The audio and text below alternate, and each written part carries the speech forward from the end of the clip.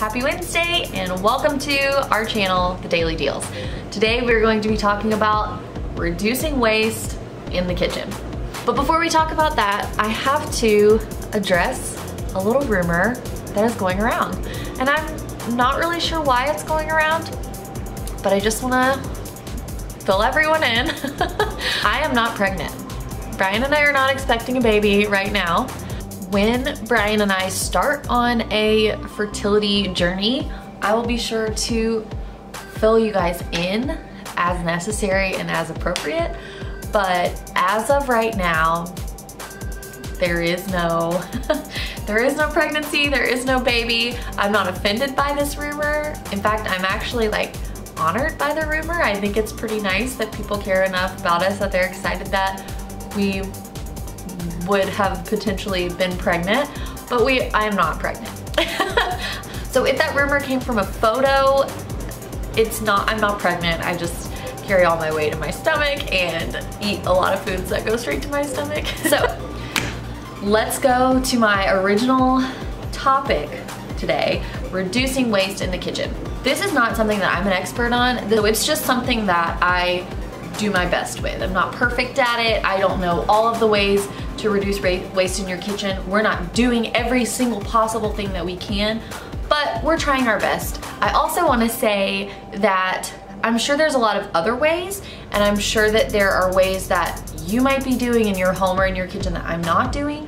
And so if you have any other ways that you think globally in your kitchen, or ways that you consciously are reducing waste and reducing the amount of trash that you produce in your kitchen, then that is something I would love for you to share. But the first thing is, we do not use these. Wait a minute, Taylor, if you don't use them, why do you have a roll of them? Well, I'll tell you why.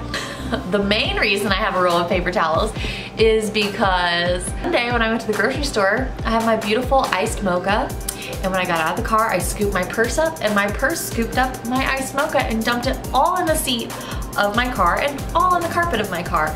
So I went in and I grabbed these and cleaned it up really fast and then continued with my grocery shopping. I do usually have one roll of paper towels in the house because I have a senior citizen dog that sometimes has accidents, and sometimes those accidents call for paper towels that we can just throw away. Generally speaking, we don't have more than 1 or 2 rolls of paper towels in our house at a time. When we have a spill in the kitchen, when we are wiping down counters or Windexing our windows, our mirrors, we use these. These are Microfiber Cloths. I bought in a giant pack from, I think it was Marshall's.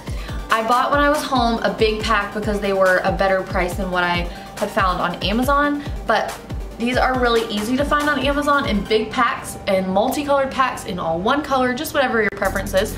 I bought a pack of red and pink that I use for the kitchen, and then I have a pack of blue and green that I use upstairs and for the bathrooms, so that even though we wash them in between, generally speaking, our rags that are used for cleaning the kitchen are separate from the rags that we're using to clean like our toilets and our showers and our bathtubs. So we don't use paper towels, we just use these microfiber cloths. And I use a kitchen cleaner that I make in a glass jar. Anytime that you're able to reuse something, it's great, but glass is just generally better for the environment than plastic. So I try to use this more. But instead of going out and buying new cleaning supplies all the time, I just remake it in this bottle and I make it myself. And maybe later on my channel, I will show you how I do this. It's pretty simple, but I use this instead of going and buying plastic spray bottles with lots of chemicals in it that I don't want in my house. So that, microfiber cloths. Another thing in our house that we follow fairly strictly is we do not buy plastic water bottles, like 12 packs, 24 packs. We don't buy water bottles. We use water bottles that we have.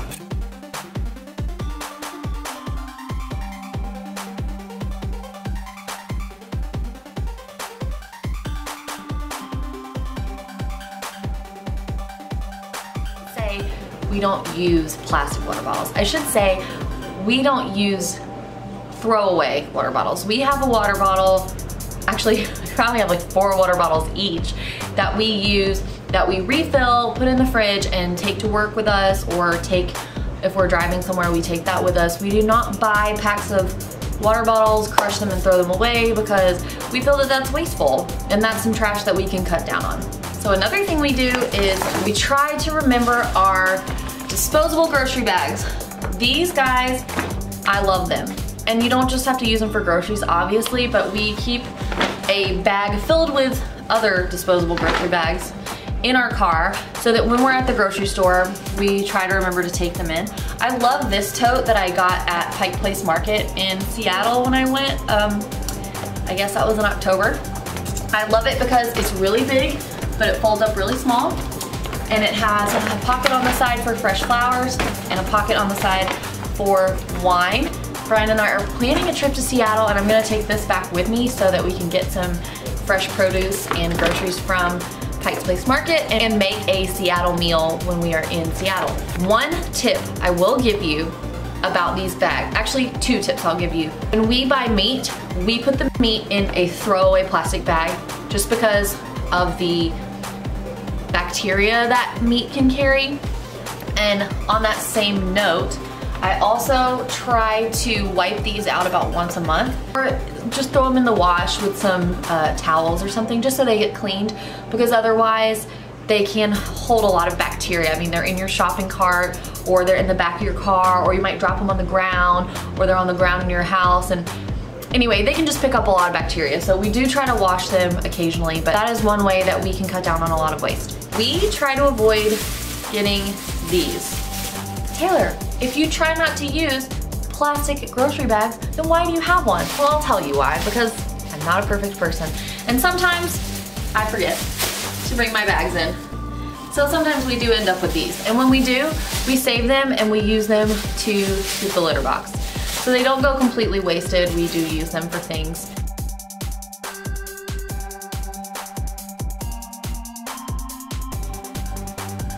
And this is a new thing that I'm working on. This week I got on Amazon and I bought a giant pack of these super cute, super fun pattern straws.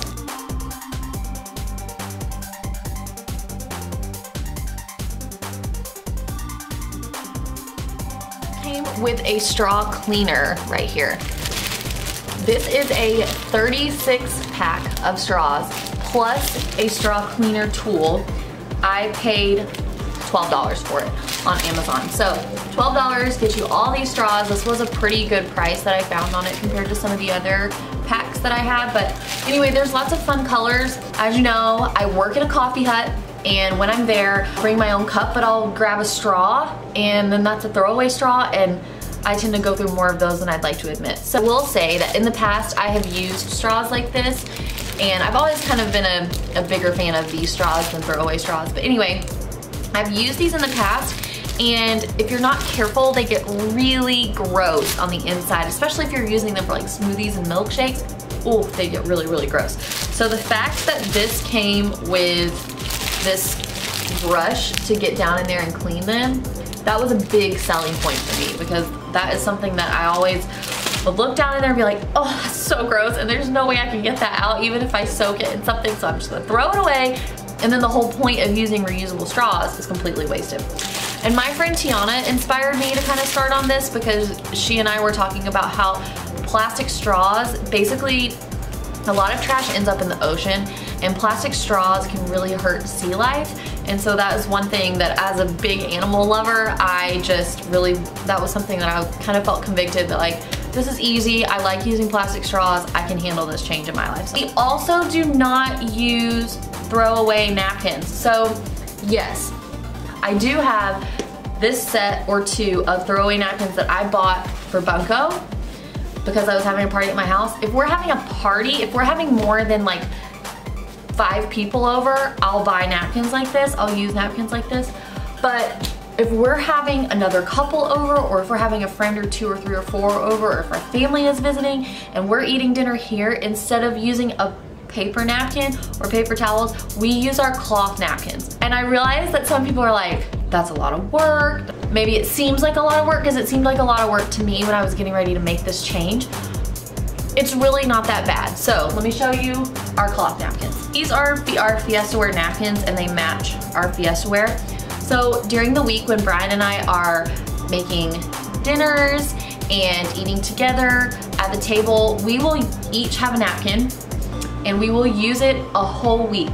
And then at the end of the week when I wash the towels and the washcloths and our cleaning rags and everything, these will go in with it. And we use one napkin, one cloth napkin for the whole week, and we just leave it on the table. This is an easy way because it looks nicer. Like when people come over and you have cloth napkins, they're like, oh, so fancy. Like they really like pulled all the stops for us, when really you're like, no, I'm just trying to help the earth and look cute doing it. Lastly, something I like to do is I like to reuse containers. So if you watched my video where I made Hercules his dog food, you might have noticed that I use a couple of Parmesan containers. I use a sour cream container. I use a little glass container that had ghee in it, and we used all the ghee, so we had this. I reuse, like I told you earlier, my bottle that I make kitchen cleaner with. I'm getting ready to do something super fun, and maybe I'll film that as well, but I'm getting ready to try to make my own coffee creamer so that I can customize the flavors. I can make it sugar-free. I can know what's in it. I'm going to reuse the creamer bottles that we had used previously when these are actually what was in them, and I'm gonna reuse them to make our very own customized, homemade coffee creamer. I don't think it's very hard. I'm excited to do it. And I was a teacher. I would take these and I would use them to put paint or glue in them. Brian and I are those type of people that like ranch on everything. So I'll buy these little ranch containers, and then when we're done, I strip the label off and I use them. This has vinegar in it, so I keep these in the bathroom. You can spray some of this or squeeze some of this in the toilet and scrub out the toilet with vinegar. Just any little thing, if you can figure out a way to reuse it, that's awesome. You can reuse like the little Altoids bin to keep your change in. There's just a ton of different things and a ton of different ways that you can take something that had one job and give it a new job. Those are a few quick, simple, easy ways that in our house we reduce waste, and specifically how we reduce waste in the kitchen. If you have any questions or anything that you would like to add, we would love to hear it in the comments. This is a little bit of a soapbox topic for me. We are hippies at heart.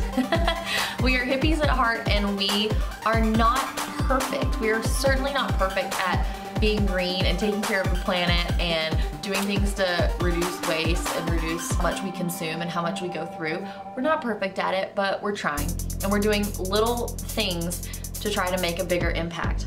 And there's lots of things to be done about that, and lots of ways we can do that. And if every person is doing 5 or 10 little things in their home, in their daily life, to make the world a better place, then it'll very quickly all come together and culminate and make a big difference. Thanks for watching. If you liked this video, if you want to give it a thumbs up, that would be awesome. If you're not subscribed to us, you totally should be. And even if you are subscribed to us, but every week when we post our videos, you're not getting notifications on your phone, you can click the little bell. If you just go to The Daily Deals YouTube page, there should be a little bell. If you'll click that, that'll make sure that you get notifications for our channel. So as soon as we post a video, you get notified about it. We post on Wednesdays, we post a video like this, which is very topical. We're talking about one specific thing. On Saturdays, I post snippets of everything we've done during the week. Even if they don't really fit together, I still will post what's going on during the week, what we're doing during the week. We're so glad that you watch our videos, and I hope you liked this one, and let me know what you thought. I'm really not good at this. I wanna look.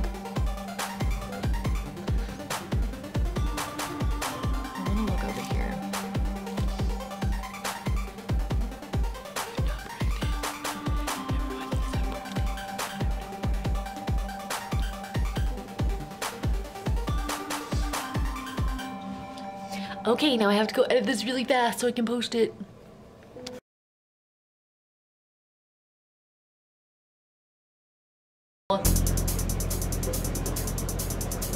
My light is flashing and I don't know why. Is there a ghost? Hold on.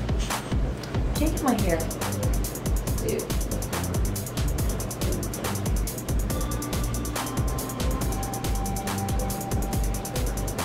Either TJ Maxx or Marshalls or what's the other one? peanut butter? Ross.